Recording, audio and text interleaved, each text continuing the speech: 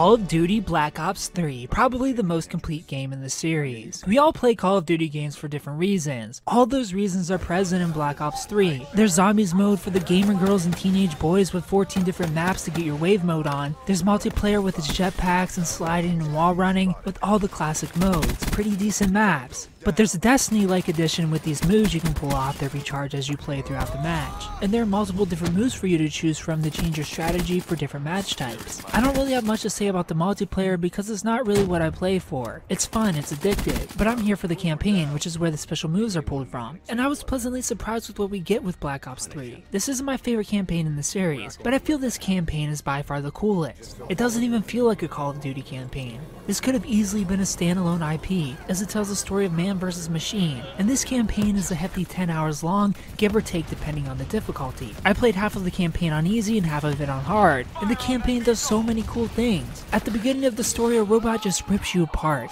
so you spend the rest of the game as an augmented human. But of course the augments and the DNI is being messed with, controlling the minds of your comrades. You spend the game trying to get to the bottom of this. With these augments you're able to see in the dark and through smoke. You can take enemies in your area. You're able to do crazy things. Each mission you can choose if you want moves for control, chaos, or combat. I played mostly with chaos as I felt there's an equal balance of attacks in this class that I could use against humans as well as robots. Also, it allows you to unleash these fireflies beneath humans in your way, and you get to sing the Firefly song while they do that. But there are multiple ways for you to play through this campaign thanks to these controls, such as hacking everything and taking control Watchdog style if you'd like. The first half of the campaign I felt to be pretty soulless though. I felt like I was really just going through the motions, but as the story goes on things just get weirder, and I would have to stop myself to remind myself that this is indeed a Call of Duty game, in a war versus robots. They play with illusions and memories here. It's nice to see that the team was let off the leash and allowed to be free, and they created something truly unique, at least in terms of the Call of Duty game.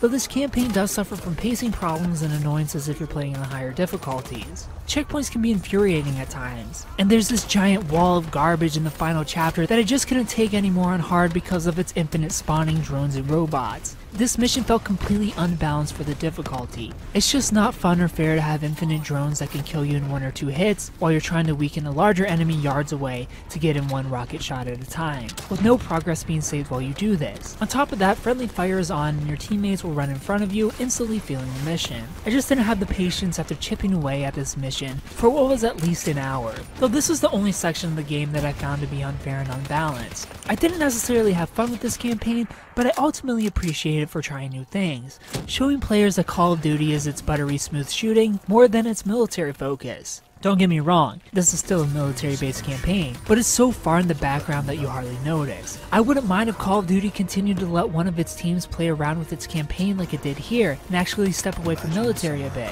I doubt that would happen, but with this game I see the possibility and potential. Call of Duty can be more than a military shooter.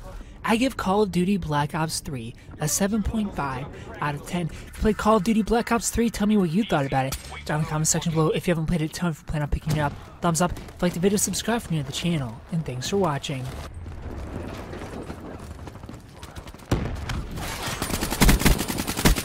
Smoke, check.